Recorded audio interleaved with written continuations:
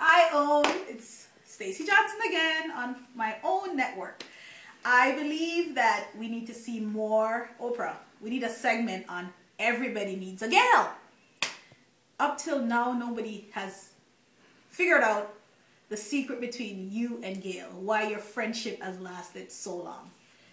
Oprah, you know that it's hard for women to stay friends with anybody too long, right?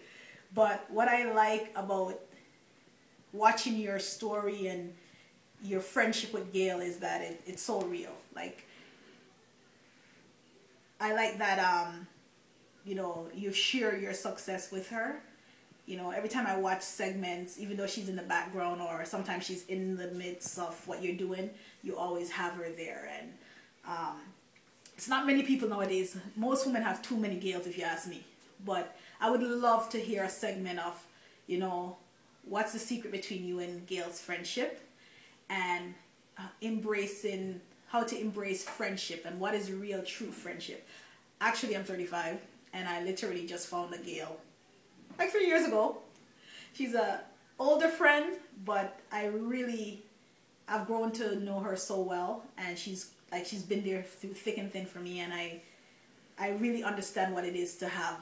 And the reason why I say Gayle, I mean friendship, but I call her Gayle because sometimes people joke around and say to me, "Oh, that's Oprah and that's Gayle," but I would love for other people to learn how to sift through their friendships of all the friends they have in their life and really find that Gayle, that one-of-a-kind friend that doesn't want your success.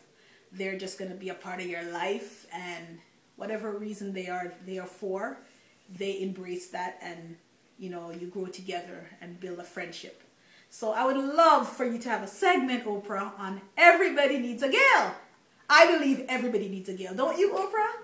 Please share with us why everybody needs a Gayle and your Gayle story. I want to know.